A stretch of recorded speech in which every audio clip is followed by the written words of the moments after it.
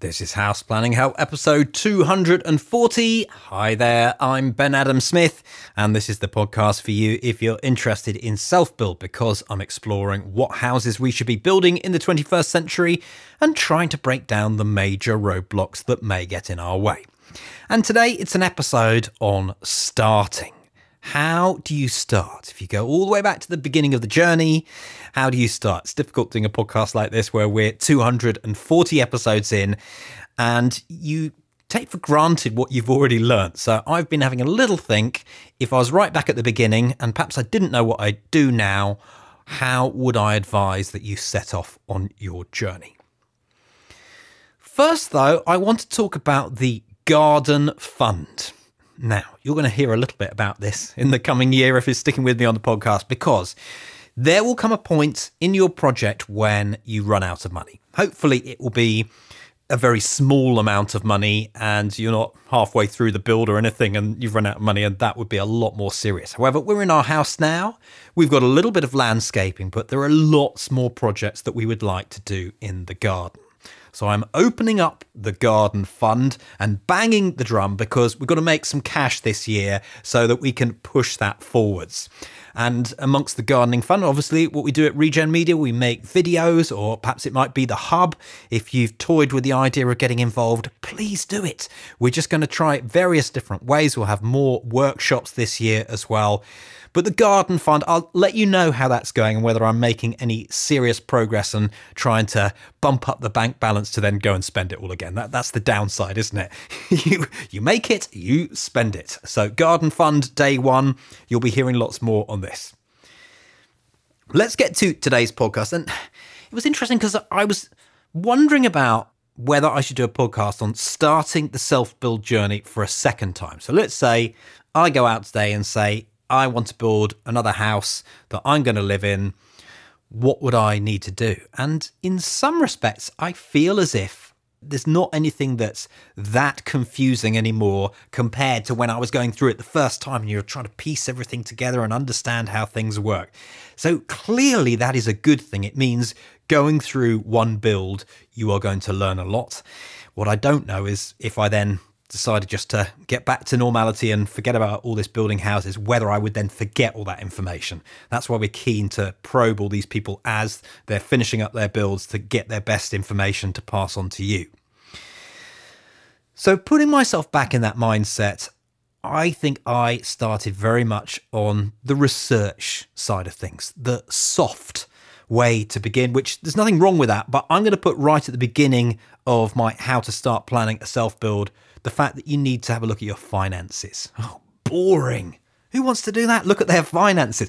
This is important because without doing the proper work, I'm not talking about just, oh, well, let's just do on the back of a fag packet. This is how much I have to spend. I mean, really look at it seriously. Consider your assets. Maybe you're not as willing to dispose of your assets as you would like to think that you are. It's the same with the house that you live in. Are you prepared to sell up, move into rented accommodation, know that you'll be outlaying money right, left and centre? It becomes slightly riskier, and those are the assets that we're talking about. Your income, it's maybe not necessarily guaranteed as well, so you've got to factor all these things in. And then when it gets serious, the borrowing. Not just what do I think I will be able to borrow, how much can you borrow? Because if you've got this number that is set in stone, it's going to really help you guide where your project is going. And some of the things that I discovered on my own journey is, yes, I could stretch to more. And I don't know how you stop yourself from doing that. Maybe you've just got to be the sort of character. And it's difficult when it's something that you want so much. But I think without this groundwork, you are really not set in reality. There's nothing wrong with doing the fun stuff, and we're going to come to that in a minute. But I also think I would be starting the land search. And that's not to say that I would rush out and buy a piece of land. I just think that this is such an important part of the process that you need to get underway with it, because it will no doubt take time. Maybe something lands on your lap and It's very easy. You might have that plot already within the confines of your existing property if you're lucky, or perhaps a relative has passed away and you can use their site or whatever it might be. For most people, though, I think you're going out on that hunt for the ideal place to build your house. And of course, there is no ideal place. So you've got to start thinking about all the practical stuff of, well, really, how much do I need? And I see this in the hub as well as people go through the process, that it's a little bit flexible, isn't it? Because as the land comes up, you don't want to turn your back on opportunities, but you've just got to be really careful that you don't go too big. I suppose you could say be too careful about going too small as well, because then you build your fantastic house and realize, actually, this is not what I want. It's hard to get right, isn't it?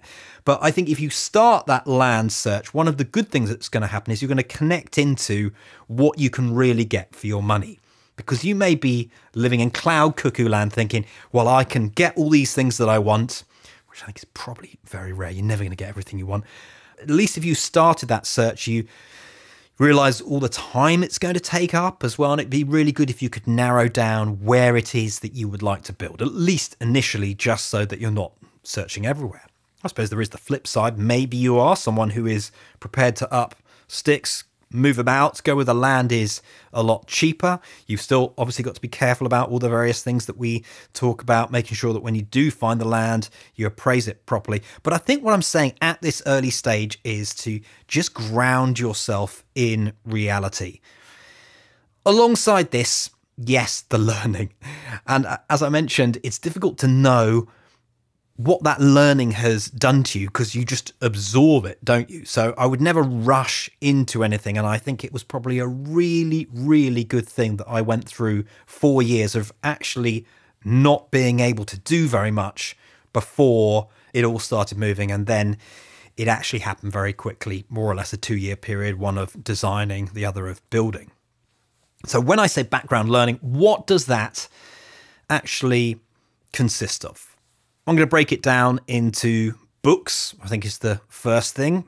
Mark Brinkley, we've had him on the podcast a couple of times before. It's going to take you a while to read the House Builder's Bible. It's also a good reference document to come back to. And I've had a look at some of the other books that you can get.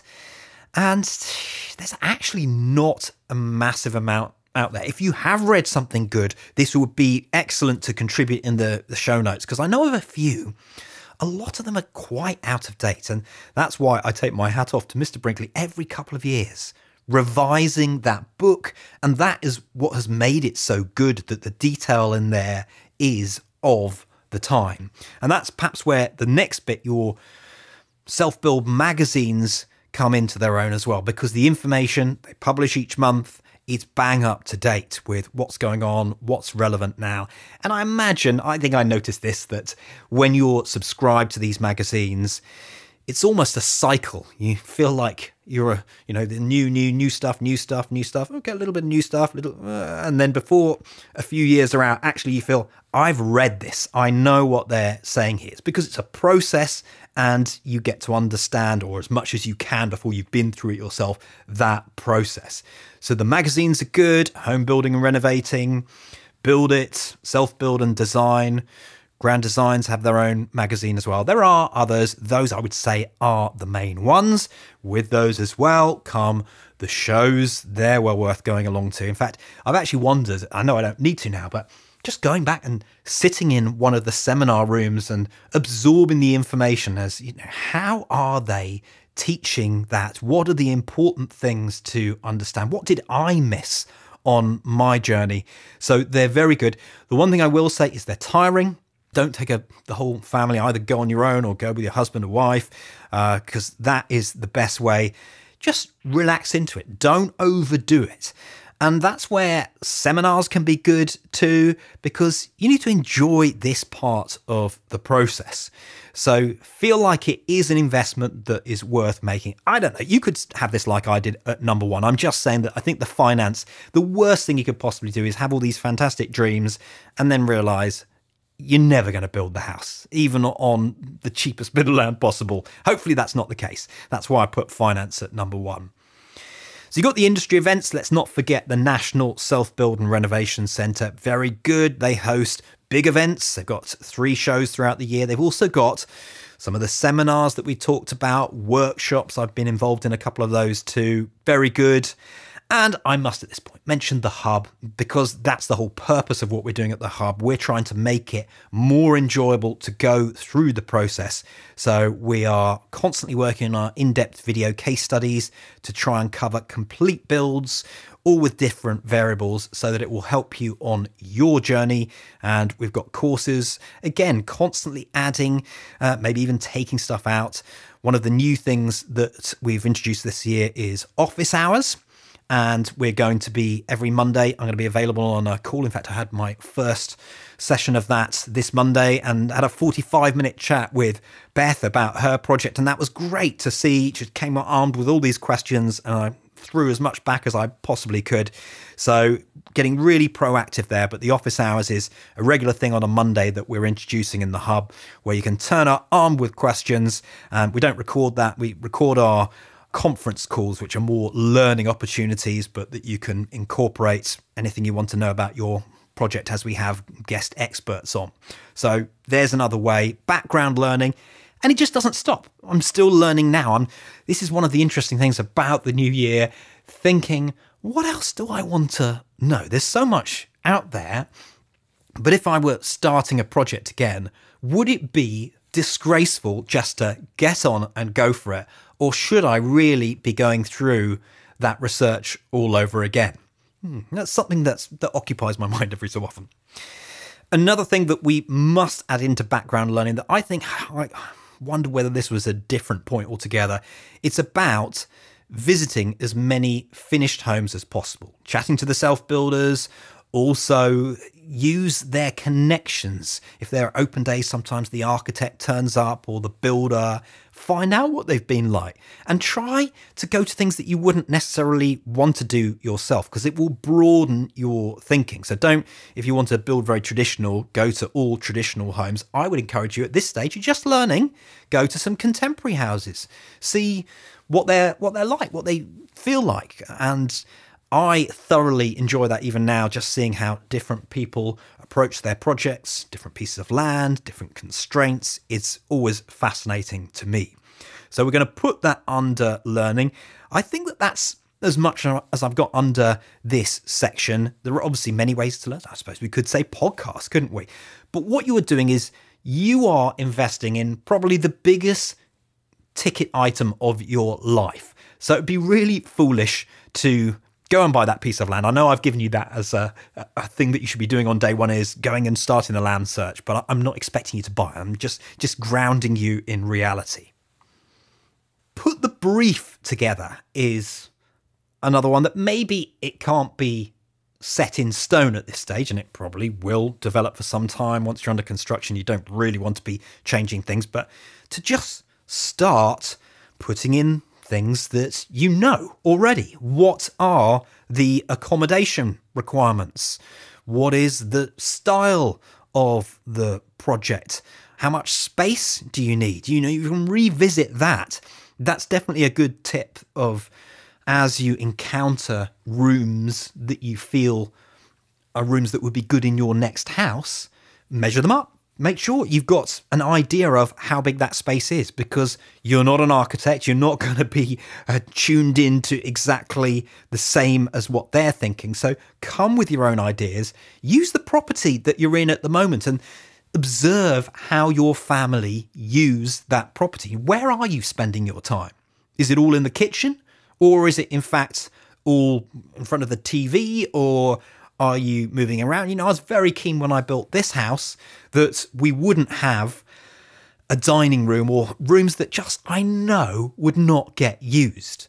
So it made perfect sense, and the passive house side of things helped too, because when you're cooking in the same place as your living space and your dining room, and yes, you make a smell, it's really comforting to know, oh my goodness, I've upset Kay, but I know that the ventilation is it's chugging away, and the odours, they don't stick around. They will go eventually. So that's a nice thing too. But all of these sorts of things about how you would like to live in the house, jot that down.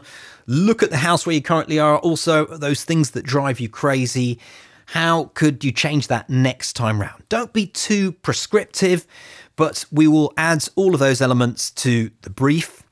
Something else we should talk about is also, how are you going to make this happen? What is the build route that you're going to choose?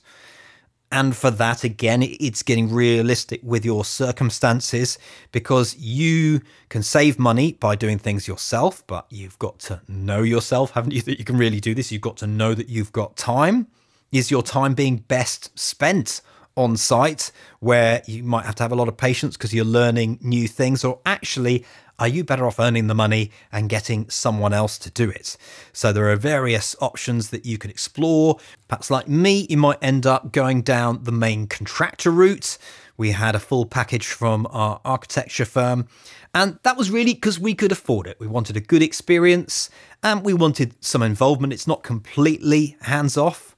I guess you could do that. You could do a project manager, hire the project manager to be the one point of contact to do everything. I'm not sure I'd be too happy going down that route, or how many people do that.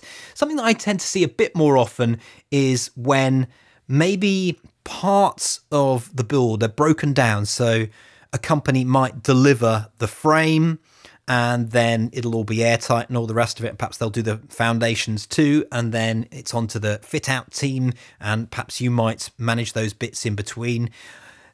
There are various ways of doing it. Which are the right ways for you? And I do think it comes back on these leaning on your own skills. You've got to know yourself. Are you a project manager at work? Is that a skill that actually is going to save you a lot of money? Are you someone who's very practical? You're always building things.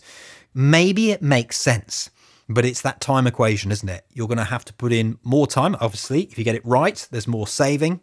Where things go wrong, it's got to be that situation where they've underestimated what is actually involved. You know, I'm under no illusions that, let's say I did a second self and I thought, oh, this first one's been brilliant, I can now build the house myself. It would be a disaster. It really would. So I would never put that on myself. If anything, I would just go the next step, perhaps maybe do project managing between various different elements of a build. So you've got that to think about. Very important thing. All these things overlap a little bit. And I do think at some point it's quite difficult to know what the timeline for all this is.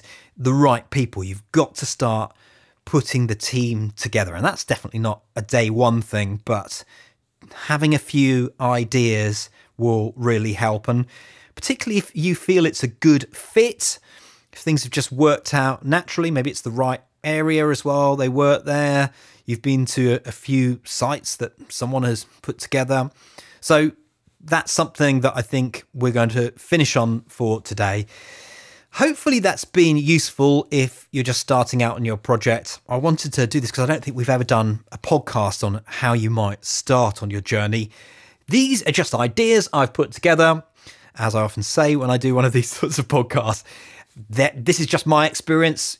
We encourage criticism in the show notes, constructive criticism, I should say, of what else we should be thinking about. But certainly money, also that research period, not jump in. I still like that piece of advice that I was given, even if I didn't quite execute on it properly, about do the planning up front. It may take 2 or 3 years, but hopefully by then you'll have the land and you can execute within a year. That still makes sense, or something along those lines. Don't jump in, get going, and then it takes 5 years on site and costs you 3 times as much. That's exactly what you don't want to happen. We'll continue the conversation in the show notes or on social media, whichever is your preference. houseplanninghelp.com/240 is the number for this episode. A couple of things to finish up on today. Firstly, I am going to read you some iTunes reviews. We haven't done this for a while, so let's do it today. P. Forrester writes, Ben has done a great job of shining a light on self-build particularly, and the construction industry generally.